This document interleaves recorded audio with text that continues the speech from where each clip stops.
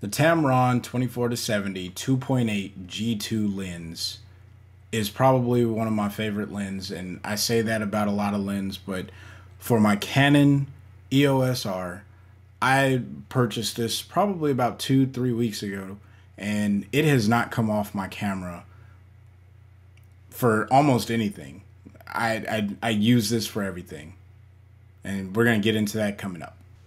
Welcome to Free Will Photos, where we focus on helping new photographers learn how to use photo editing software and the gear that helps them get to the end result of their creative vision. If that's something you're interested in, go ahead and smash the subscribe button.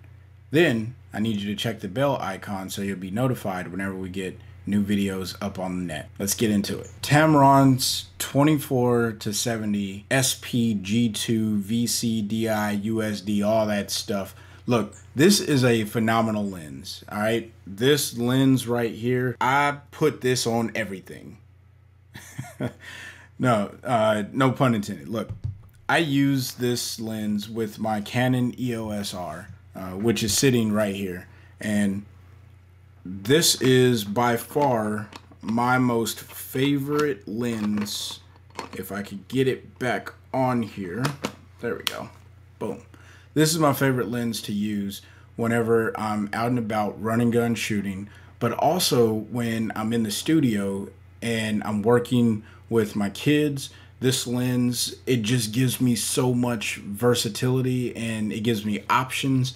It's extremely sharp. I get to the 2.8 aperture if I absolutely need it. I'm usually sitting around 5.6 on this because that's where I think I get the best mileage. And then, yeah, this lens is just amazing. It's great for products. It's great for people. It's great for street photography because it does give you a wide enough angle at that 24mm. And then you can also zoom in if you want to get some tighter, more detailed shots. This lens is, there's a reason why it's in that trinity of the lens to get from the 15-24 or whatever. I don't shoot that wide.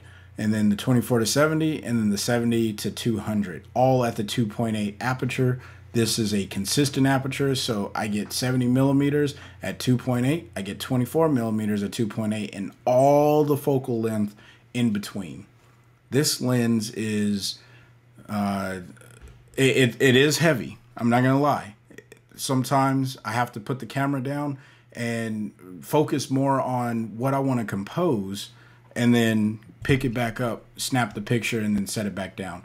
But it is a great tool for getting the job done.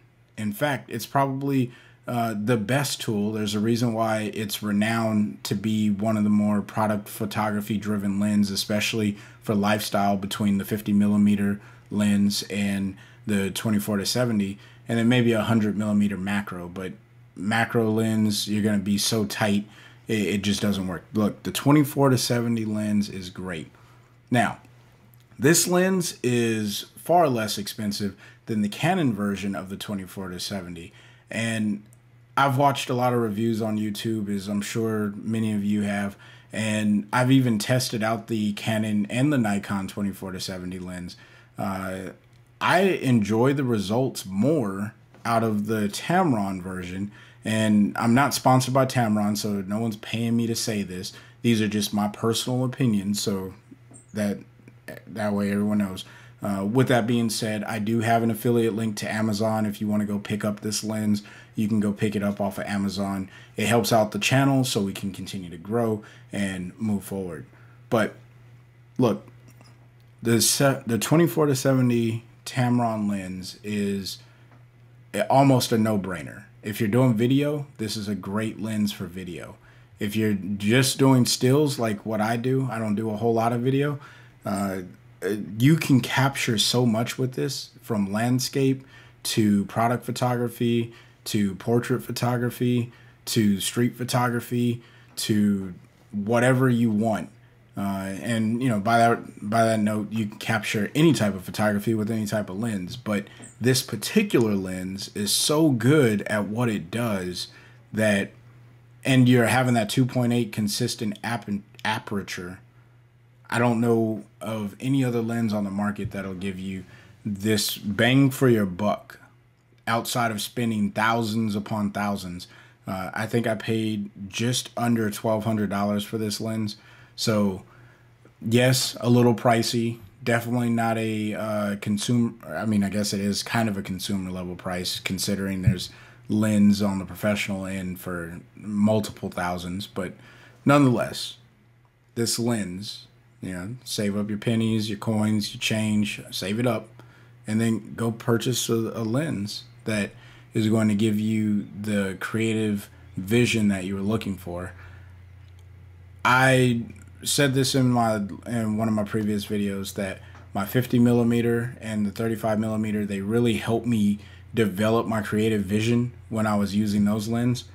With this 24-70, I feel like I'm right in the wheelhouse of each of those lenses, but I only have one with me.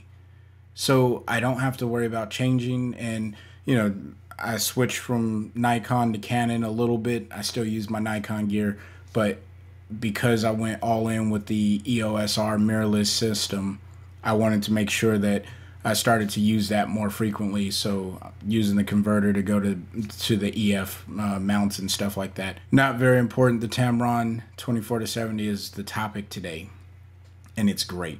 You've heard my thoughts on the Tamron 24-70. I want to hear your guys' thoughts. Are you using the Tamron 24-70 in any of your work? And if so, what are you guys' results looking like? Are they really, really sharp and crisp?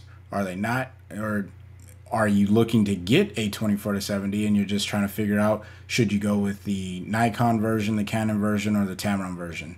Now, if you're a Nikon shooter, I know that I said I use this on the Canon EOS R, but you can get the Tamron, I'm sorry, not the Tamron version. Get the Tamron 24-70 for the Nikon F mount, and you can do the F to Z or Z to F converter, whatever the thing is over on Nikon side, and put that onto a Z6, or just go straight to a F mount camera, DSLR, and you'll be in the game. Look, again, I'm not sponsored or affiliated in any way with Tamron. I just really, really love using this 24-70 Tamron 2.8 lens. That concludes the video for today. If you found this video helpful, I just need you to hit the like button because that helps me know that this content is helpful. If you didn't, hit the dislike button and I just know that this is not helpful content. But if you are new here and you just want to stay in the community of Free Will Photos, go ahead and smash the subscribe button and then check the bell icon so you'll be notified when we drop new videos.